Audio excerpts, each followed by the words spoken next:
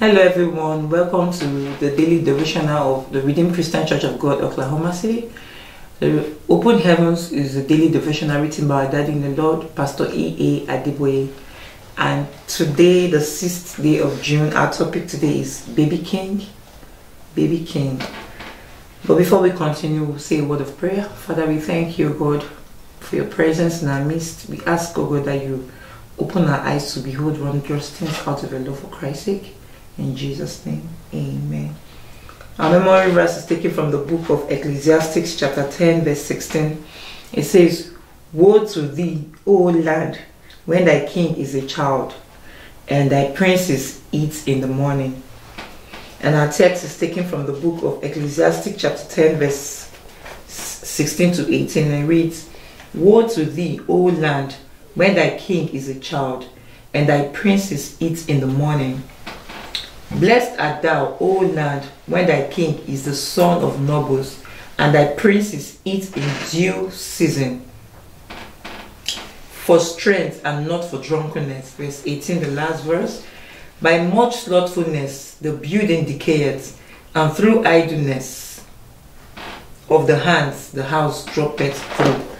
So that is talking to us about a baby king. Imagine a kingdom that has a baby as their king, like a king that does not think of any other thing than merriment, food, eating, enjoyment, instead of thinking of how to help the kingdom succeed and all that.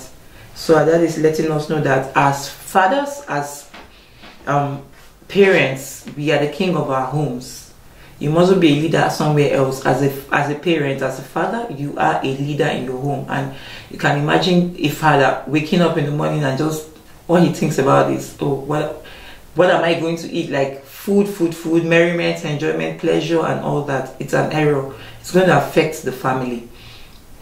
So our daddy gave us some commentaries. Like in 3 days ago in the previous study, the father was rightly described as a priest of the home. The father is a priest. The Bible says in the book of Revelation that ye are kings and priests. A father is a king and a priest. There's a time a father should show his priestly authority, and there's a time a father should show his kingly authority. At each point in time, he should be either a priest or a king. He shouldn't be a baby. He shouldn't be thinking of pleasure all the time. Yeah, there's time for pleasure, but no, there's time for thinking straight and planning for the family. So the king, the father is the priest of the home. He's, however, also the king of the home. What the father does, we have an effect on every member of the family. As a father, you cannot act like a child. From our memory verse, we see that it is the family that would suffer for childishness of their king.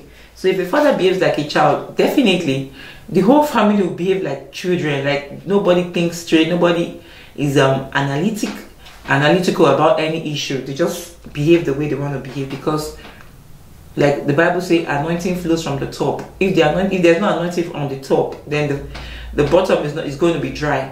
So a king and a priest, it should not be a child, should not be one who thinks of pleasure all the time.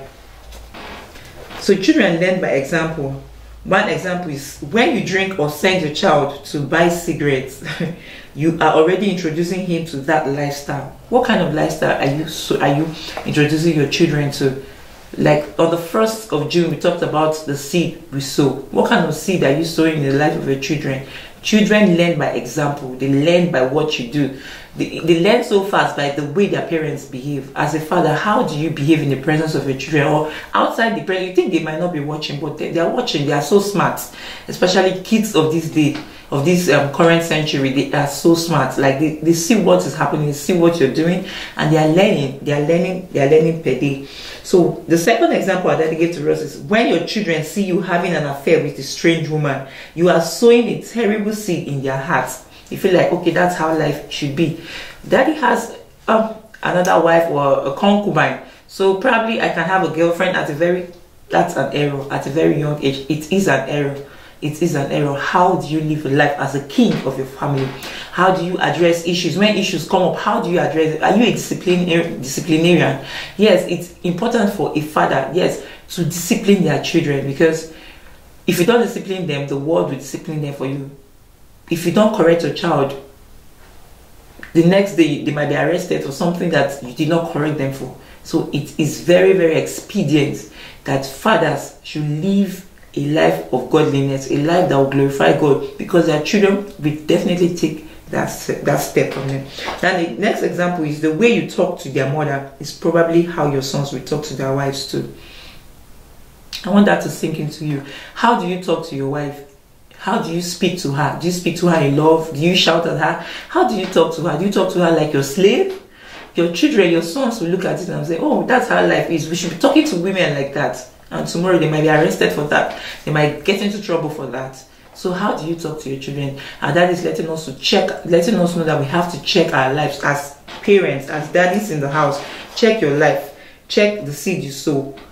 The low esteem of their mom due to how you treat her will probably become the self-esteem of their daughters. How you treat your wife can make your wife to have a low self-esteem. She look at herself as not worth it. Like, I'm a slave. In fact, that's the kind of mindset she has, and it's going to rub off on her daughters. So it's an error for you to treat your wife in the wrong way. So our dad is letting us know that we have to correct every error. We have to live our lives as kings. There's a certain way a king should live, and there's a certain way a priest live. If you don't see a king going about walking around and living his life carelessly as though he doesn't have a plan for the day, it is an error. When a daddy wakes up in the morning, it is his duty as the priest of that family to call for morning devotion and teach the children, teach the family the word of God. And as a king, he should stand his ground and take authority over his family. And there's a place he talks about and making declaration. There are some issues in the family that a father can declare and say, in the name of Jesus, I command this issue to stop. I need to stop, because he has been given that authority as a priest. He might not be ordained in the church, he might not be ordained a king or coronated as a king, but no, he has that authority given to him from the beginning of the times as a king and as a priest. And if he knows his authority, he can stand his ground and say, this thing, I command it to stop in my family in the name of Jesus. I command this door to close, this door of poverty, this door of lack, this door of sickness, I command it to stop. And it will hear the word of the king in the house. So reasons to watch your spiritual life as a king and a priest. Number one reason is there are some demonic issues that the father need only issue to command for them to disappear. But if he's a spiritual baby, such issues will linger. Imagine a daddy that does not know his right in Christ Jesus, that is not spiritual, that is living his life from one pleasure to another pleasure. Things will be going wrong in his family. Like we said, anointing flows from the top. If he doesn't have that grace, if he doesn't have that anointing, if he lives his life like a baby, things will be going wrong to the family. You see all manner of sicknesses, all manner of challenges in the family. So a father should stand his ground as a king who he is, and not just like a child. Solomon worshipped foreign gods. You know the story of Solomon in the book of 1 Kings chapter 11. He was worshipping foreign gods. He had like up to 700 wives. He had concubines, and as a matter of fact, those women led him astray from the God of his father, who is the Almighty God. They led him astray towards foreign gods. And what happened? Because of his father, David, the Bible says that howbeit I will not take the whole kingdom out of his hand, but I will make him prince all the days of his life for David my servant's sake. Because of his father, God showed him mercy. Yeah, God did not visit him with all the iniquities he did. If he visited his own sons. So because of David, Solomon was exonerated from his issues, from all what he did.